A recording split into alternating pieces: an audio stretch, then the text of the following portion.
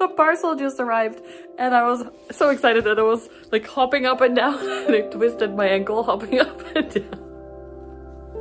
Let's start the video. Hey friends, welcome back to my channel, or if you're new, my name is Roos.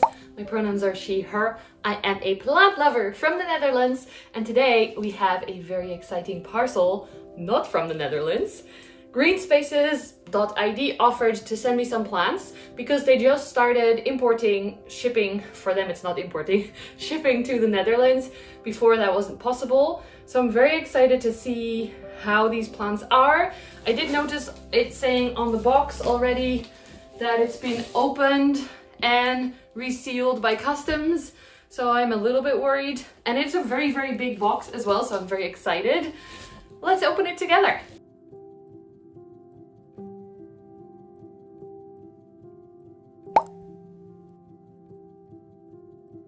Now, if you've been with me a little bit longer, you might know that I've done one import before that was successful. You can find that video here. Hey, Mickey! He's on the new scratching pole, very exciting. So I've done one import before. It went well, but the plants were very, very small. So that wasn't good. And from this box alone, it looks like the plants might be a little bit bigger. Ooh, yeah. Let's see. Thank you. Get 10% off your next purchase.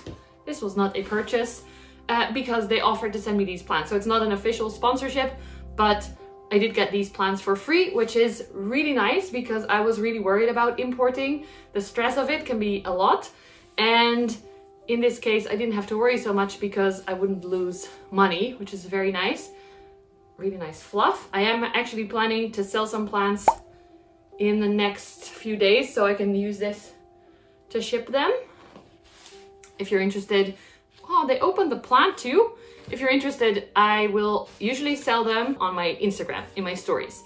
So this one has been opened by customs and it says what it is on the package. So I'm warned. I wonder how this traveled because this is an alocasia and I've heard that they do not ship well at all. But it actually looks pretty good. This is so fun!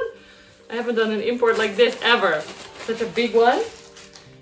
Let me know in the comments if you guys have ever imported before, because for some countries I think it makes sense, but for here where the prices are quite low already, it just didn't feel like it made a lot of sense, but some of these plants are very cool. So this is Alocasia clipiolata. I think I'm saying that right.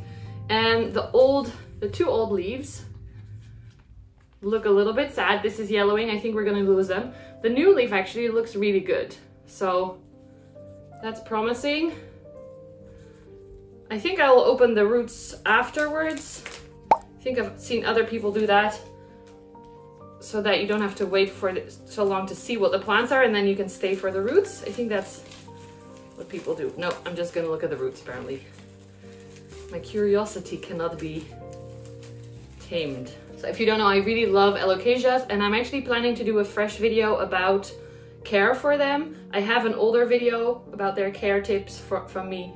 And I actually was also on the On the Ledge podcast with Jane Perrone talking about alocasia care. So if you're interested in that, I will link all of them in the description below. I love alocasias, but they are a little bit fickle. My dragon scale looks very sad right now. My Aslani had some issues and is now completely died back. So even though it's spring now officially, I'm sitting in the sunlight, they're still struggling. Ugh, this is a lot of, they put a lot of this stuff on. The stem looks good, it looks solid still. So this is exciting, this looks great. Only the old leaves and this is a little bit gross. Plant goo, but that's okay. I'm gonna skip this one because it's the nicest one, so we're gonna start with some smaller ones. This is one plant they actually picked that I didn't pick, and it is a Florida Ghost! Little baby brother for Caspar. It's very juvenile still, just checking because there's some stuff on here. It looks beautiful. I love it when it's still, this is like the simple leaf shape, and then we have the little violin starting to show. Yeah, very, very adorable. I love this. I'm very happy with this. Even though I already have a big Caspar in the back there. I'm gonna sit slightly differently to save my legs. Are we doing the roots every time? I know. I will just fast forward this so you don't have to wait. No, I'm not gonna do it. Ooh, this is a big one. Nice. Trying not to show you the thing so that you don't know what it will be. So that it is a surprise for you. Oh, I'm excited. Are you ready? Oh, oh, oh! Wah! Look at the size. This is the Magnificum Big. It does seem like a Magnificum hybrid because the ribs on the petioles are not super clear. I've seen them much clearer, more clear. Just checking because I see some bits and bobs. I don't want pests. It also has an inflorescence, but I am not necessarily into making seeds for myself. These leaves do look a little bit damaged. I don't know if that's from shipping or from pests before or something, but there's some patterns on the leaves that I'm not sure if this will survive. There's another leaf on the back here that's a little bit smaller. I'm surprised this made it through customs because there's just bits of like soil and stuff on there, but they checked everything and it's fine. It's beautiful. And then there's a new growth point here. So this is beautiful. Can you see it a little bit? I hope. Ooh, a few more to go. This one is very long, so that's a good sign. It's a philodendron. I got a bit of everything in this shipment because I wanted to try, I hope you can hear me with all this opening, I wanted to try how different plants ship. For example, anthuriums, but then also alocasias and philodendron. And what's the other one? Oh yeah, also not the typical, most typical plant. Ooh, this looks a little bit sad. Can you tell what it is? Ta-da! It's a Paraiso Verde. It's very beautiful, actually. I love it. I wasn't quite sure about this one, but it's very beautiful. I will put some better close-up footage at the end because me holding it towards the camera is not necessarily useful.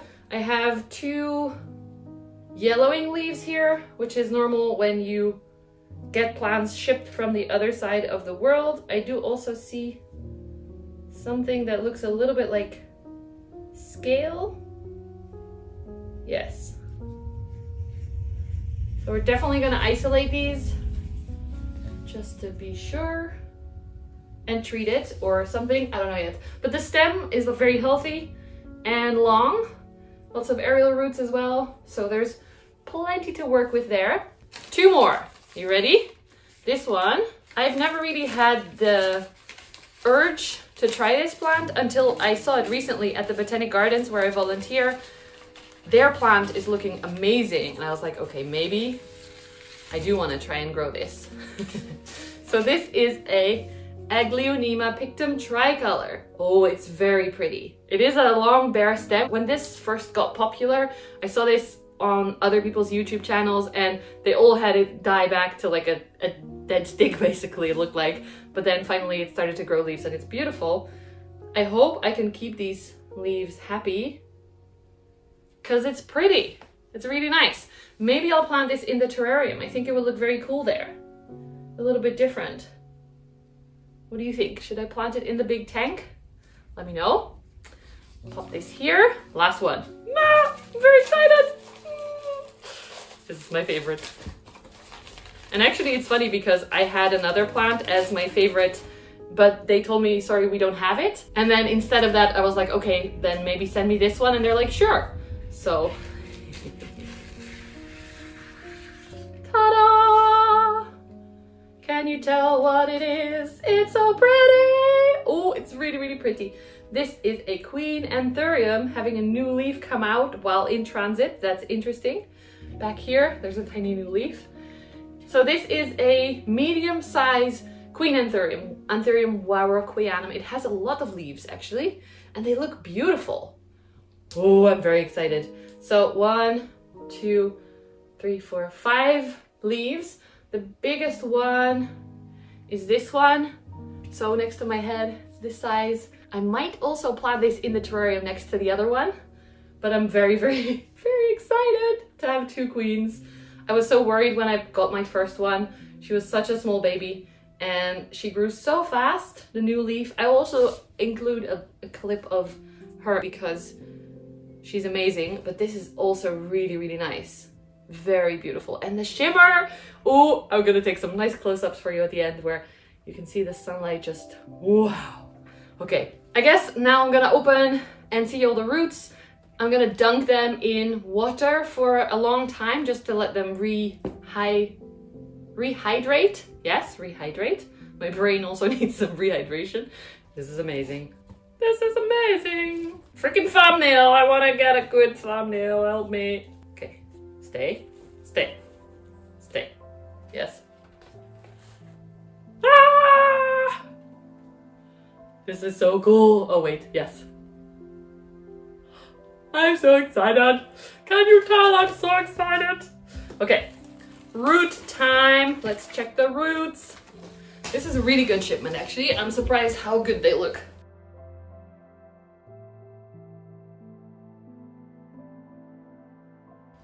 That is a pretty small root system for the ghost, but I have good experience with ghosts, so I think it will be okay. The Aglaonema roots look really nice as well. The light's a bit yellow because this is my kitchen light, but I hope you can see enough. Dunky dunk, in you go. See, this is already too tall. Okay, we're just gonna continue. Queen. Oh, long roots. The queen roots are very long. Some are dead. This piece is definitely dead. This is as well. But some of the other parts are great. So I think I'm just gonna leave most of it on for now and dunk it. And then we'll see what happens after a few days. In you go. Oh, she's so beautiful. I love it. Okay, Mag. Mag, Mag, Mag, Mag, Mag. You are beautiful. You are wonderful. Where shall I grow you? I don't know. I don't know. The roots on the Mag look interesting. I see a lot of the thin bits, which is not a good sign, but there's so much that still is looking healthy. Like this is not squishy, it's still firm. So I think it will be okay. You cannot at all see what I'm doing. Hold on. Is this better? Yes. The roots of the Paraiso Verde look pretty good. I mean, not amazing, but there's plenty of material to work with. And this was the scale one. Maybe I should keep this separate, actually.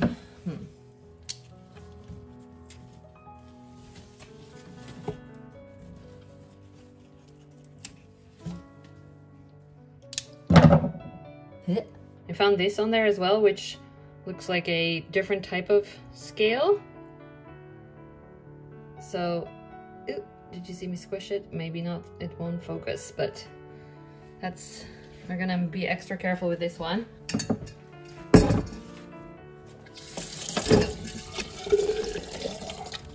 Okay, now that they're potted up, or like water potted up, let's look at them up close a little bit. The Paraiso Verde, I hope you can see because the sun is shining, which is beautiful. Also a little bit distracting maybe. So this is the newest leaf. I like the older leaf. It looked very pretty, but it's very frail. This one. Look at how beautiful that is. I have never taken care of a Paraiso Verde, so please, if you have tips, tell me in the comments. I have no idea. This just feels very thin, so I'm a little bit worried about that. Wait, and there's some spots on there that I suspect there's some kind of scale. Here's another beautiful leaf.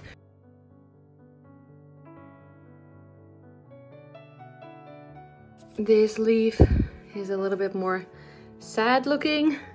I think it's gonna go. And here you can also see the scale I was talking about, because here, maybe in the sunlight it's better. Was it focusing? No.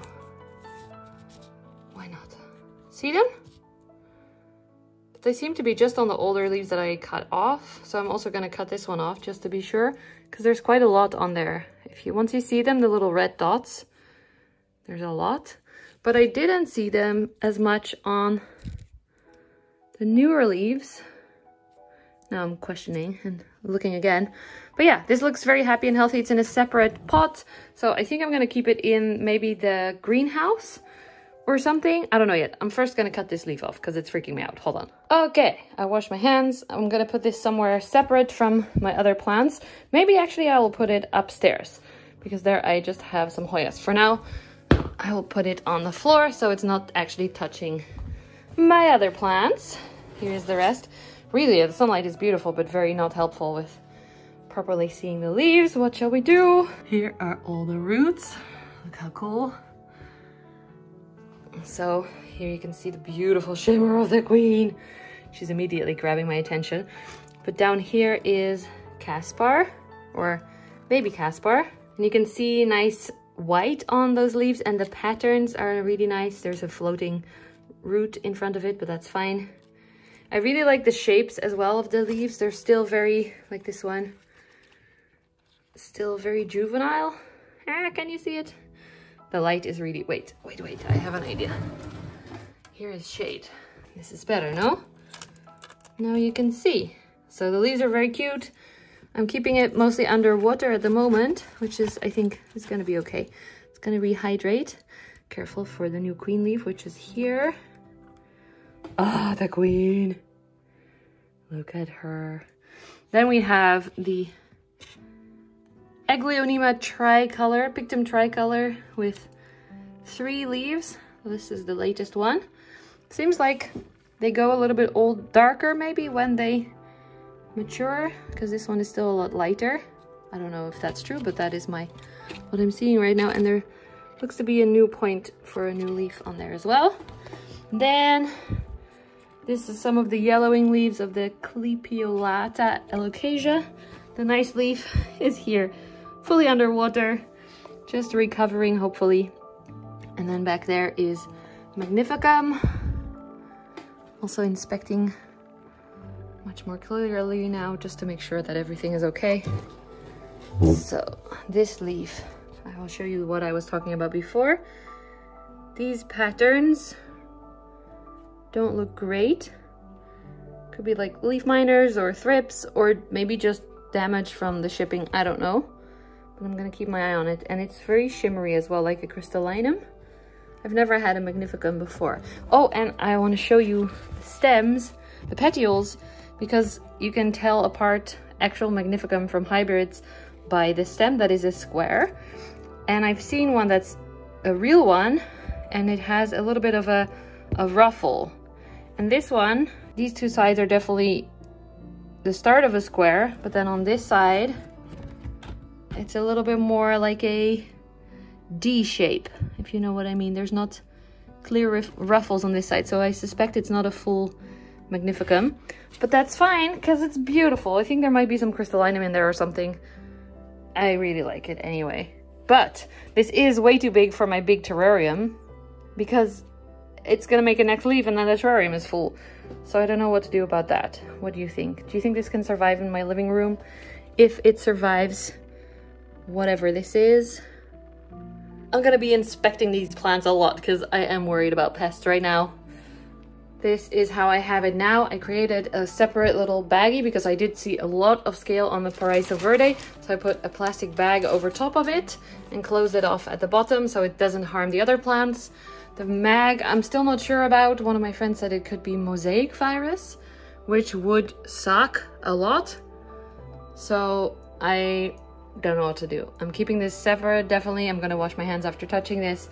And I don't know what to do. I don't know what to do, but these plants are beautiful. Little ghost, little Aglaonema, little queen.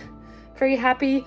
Not so sure that this guy will survive, the alocasia, but we will see. Overall, I am pretty happy. Now we wait. I will do an update in 2 seconds because I am adding it in at the end of this video. Thank you so much to Greenspaces.id for sending me these plants. It's been very exciting unboxing them and seeing them and having them be imported to the Netherlands. It took a long time before they were shipped, but once they were shipped, it was very fast. And as you can see, pretty good. So I'm happy about that. So hi, it's me.